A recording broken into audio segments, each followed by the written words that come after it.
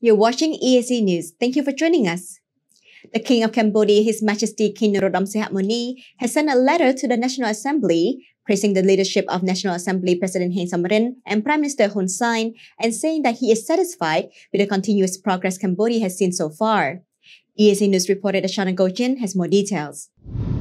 In the royal message delivered on the occasion of the opening of the 7th session of the 6th Legislature of the National Assembly, His Majesty King Norodom Sihamoni stated that the National Assembly, headed by President Heng Samrin, continues to perform well on its duties and establishes legislature to build state policies and laws more properly in Cambodia, which is in line with the nation's development and regional integration in the world.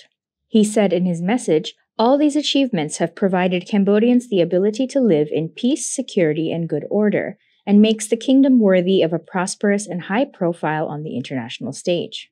His Majesty also praised the leadership of Prime Minister Hun Sen, who he said has made the right political decisions to maintain peace, social stability, and development in Cambodia, and strongly protects the national economy, prevents inflation, harmonizes all nations, and promotes the well-being of the people.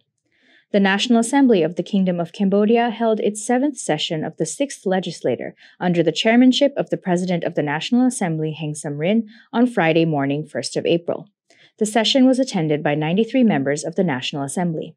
The 7th session of the 6th Legislature had 4 agendas, including the reading of the letter sent by His Majesty King Norodom Sihamoni, reviewing the 6th Legislature summary report on the activities of the National Assembly between the 6th and 7th sessions, electing Mr. Oit Kim On as a new member of the Constitutional Council for a 9-year term, and discussing approving of the draft law on plant protection and phytosanitary. Darshana Gochan, EAC News.